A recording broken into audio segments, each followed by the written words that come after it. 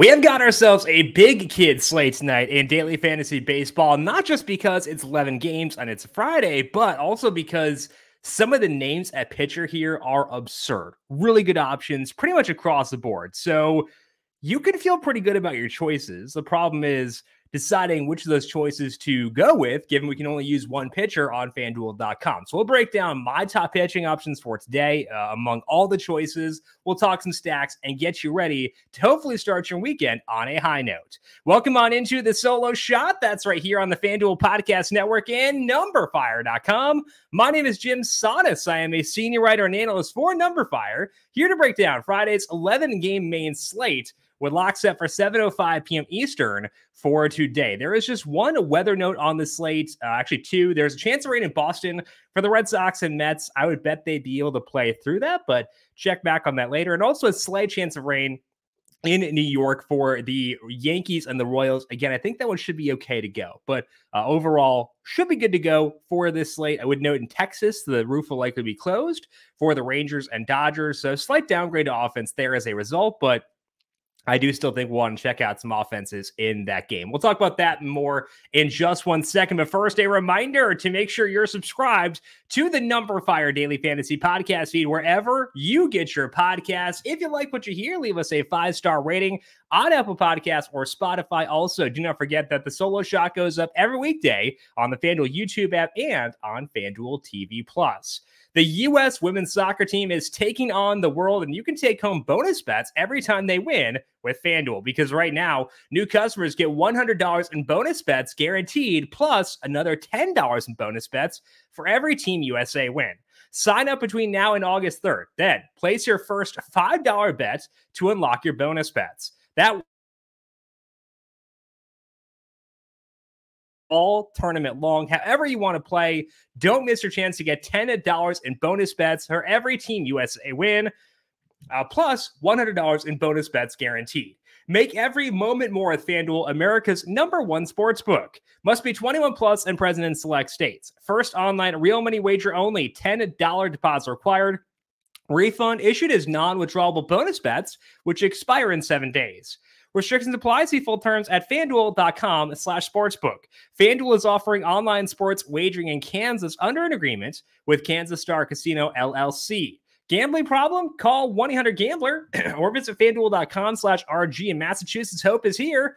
GamblingHelplineMA.org or call 800-327-5050 for 24/7 support. In New York, 1-877-8-HOPE-NY or text HOPE-NY. In Arizona, 1-800-NEXT-STEP or text NEXT STEP to 53342. In Connecticut, 1-888-789-7777 or visit ccpg.org/chat. In Indiana, 1-800-9-WITH-IT.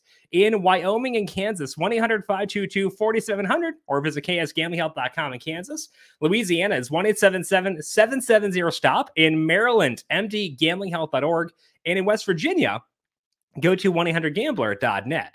Pitching preview for this Friday main slate. Framber Valdez checks in with the highest salary on FanDuel. His salary is $11,200, followed by Kodai Senga at $10,400. We got Shohei Ohtani as a pitcher at $10,200, followed by Joe Ryan at $10,000.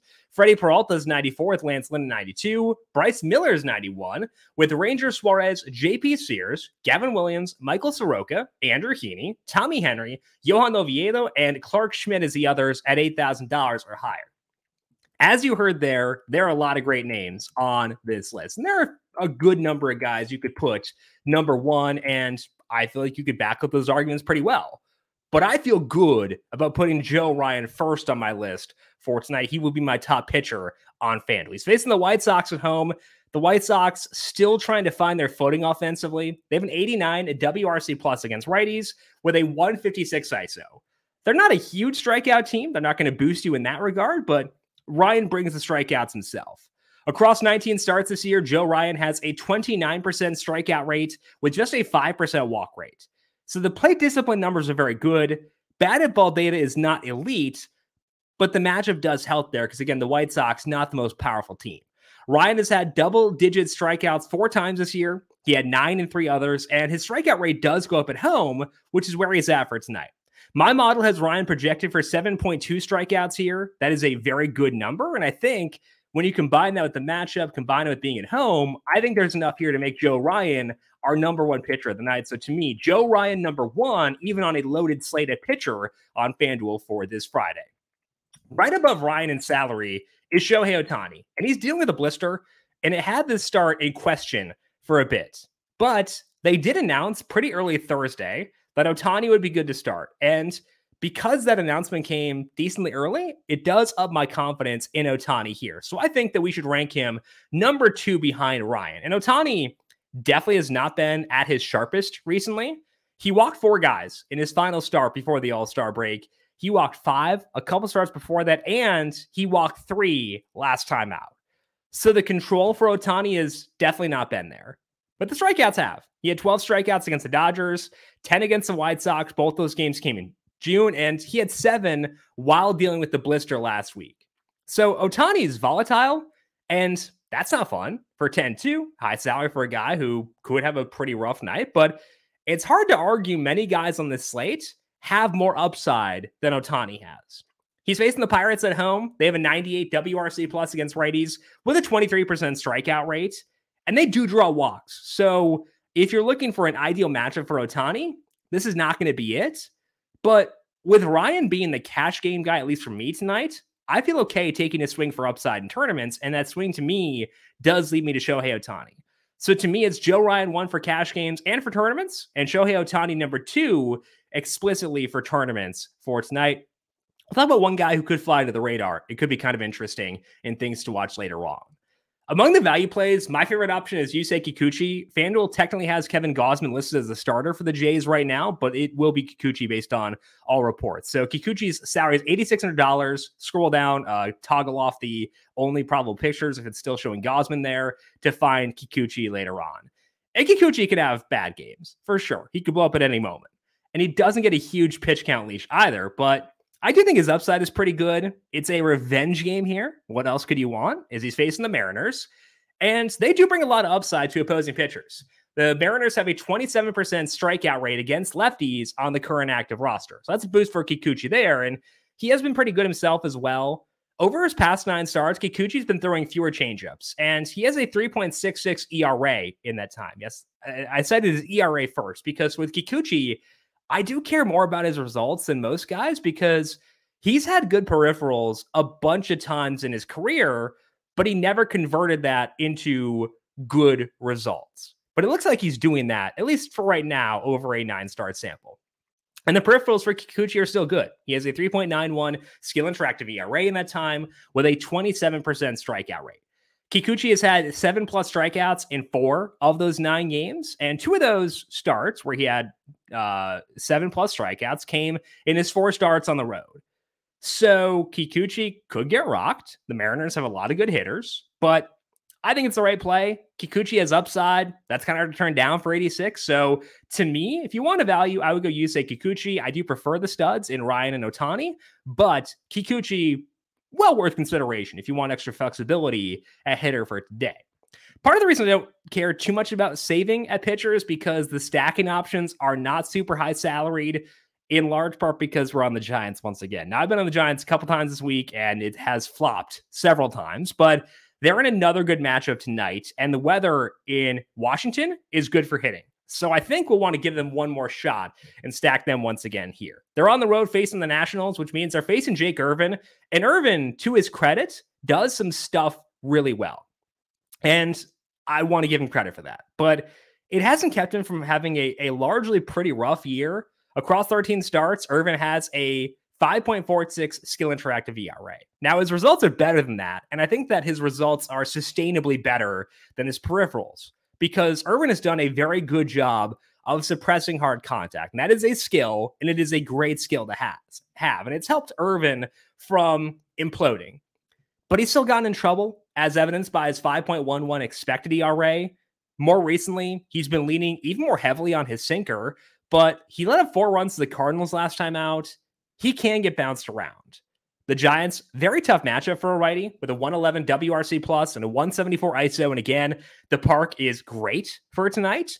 So I think we should stack them here, even with the mixed results they've had this week. And I think the Giants are at least in the mix for the top stack of the night.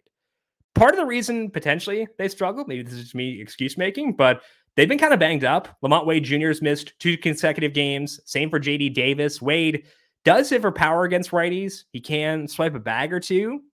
So my hope with stacking is that Wade is back in there for tonight because I do want to get him in there. He's a key part of a stack. I'm more indifferent about Davis, but it would be nice to get him back too, to just have more options. But Lamont Wade would like to get him back to give me a bit more confidence in the Giants, given that they've had some issues offensively throughout this week. For the number 2 stack, let's talk here about Tony Gonsolin, because the past couple of years, Gonsolin has gotten by, similar to Irvin, by suppressing hard contact. And it made him much better than his peripherals. And I think that Gonsolin actually was underappreciated because those peripherals were not awe-inspiring. But this year, the batted ball data is not as good, and his results are starting to slip. And I think it means we can stack the Rangers against him tonight, despite the fact the roof will be closed in Arlington. Gonsolin, for the full season, has a 3.72 ERA, which is still pretty good, but it's definitely not the 2.14 mark he had last year. His ground ball rate is down. His hard hit rate is up to 37%. And as a result, his expected ERA is 4.88. And it's almost exactly in line with his 4.92 skill interactive ERA. Now, to his credit, Gonsolin seems to realize this. He's had decent results, but it does seem like he's tinkering to try to get back on the right track. He's been throwing fewer sliders and more curveballs across his past 8 starts. So he's tinkering, but it's not working because Gonsolin's still letting up a 37% hard hit rate with a 38% fly ball rate in this time. He has a 4.91 skill interactive ERA, and his ERA is up to 5.02. Gonsolin has let up 4+ earned runs in 4 of those 8 games, and that's while making 5 of the 8 starts at home. Now, he goes on the road to face the Rangers, who are a very dangerous offense with a 121 WRC plus against righties. That's the highest mark on the slate. So again, the roof will be shut tonight, and that does downgrade bats, but I still think we should stack the Rangers in this matchup, given the issues Gonsolin has had. And Gonsolin's issues, the batted ball numbers, pretty even between righties and lefties, which gives us kind of the green light to use our preferred targets here. And I love that for the Rangers, given they have really fun righties and lefties we want to use. So I think we got a lot of reasons to be high on the Rangers for tonight. I took their money line as well, because I think that they should be, more highly viewed in this spot. So the Rangers, to me, a good stack for tonight. We'll talk about the other side of the game and things to watch. But first, we got to talk about our third stack, and I apologize in advance because it ain't great. The Yankees' offense stinks against righties. We know this. We've been accounting for this for a while. We've been using pitchers against them happily, like Chase Silseth at $5,500 against them earlier on this week. But they're facing Alec Marsh at Yankee Stadium. Marsh has had some big batted ball issues in the majors, and I think that means we should stack the Yankees, as gross as it may feel. Marsh so far has made 3 appearances, which is not a big sample. His ERA is 5.40, so not leaping off the page, but he has let up a 47% hard hit rate in that time with a 54% fly ball rate. You combine that, and it leads to an expected ERA of 5.68. Now, in Marsh's defense, he's faced some really good teams who make a lot of hard contact. And it's worth noting that. And the Yankees are very much not that right now.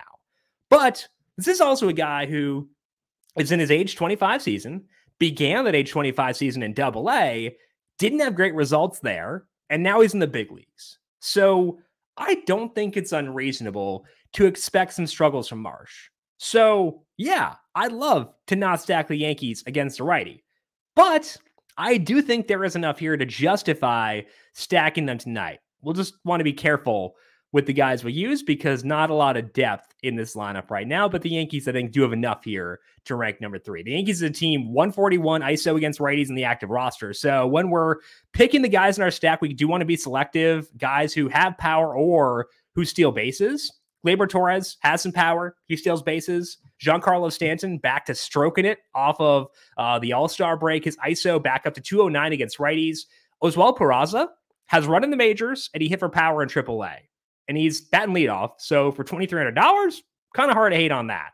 So the Yankees, pretty clear value stack, again, which is why it's easy to get to Ryan and Ohtani, even if you want to get to the Rangers as a stack. The cupboard here is not totally barren for the Yankees. So we just have to be selective when going to that cupboard because we want to make sure we're not using guys with minimal upside when stacking this team. Things to watch for tonight. We talked about Joe Ryan before, but I think the other side of that game is also kind of interesting. That's Lance Lynn, who has been on a strikeout binge with a 35% strikeout rate in 6 starts since he started throwing a curveball. The Twins, more than happy to strike out. So it's risky because it is Lance Lynn on the road against a very good offense. But if you're okay with that risk, I think Lynn is a phenomenal tournament play. So Lance Lynn, worth a look for tonight in MLB DFS. I think the Nationals could be interesting as a stack as well. They're facing Alex Wood, who hasn't had his typical batted ball suppression this year. He has a 5.21 ERA across 9 outings with fewer sliders. The Nats, not a bad team against lefties with a 108 WRC plus. They got a low strikeout rate, so I think they're at least worth a look.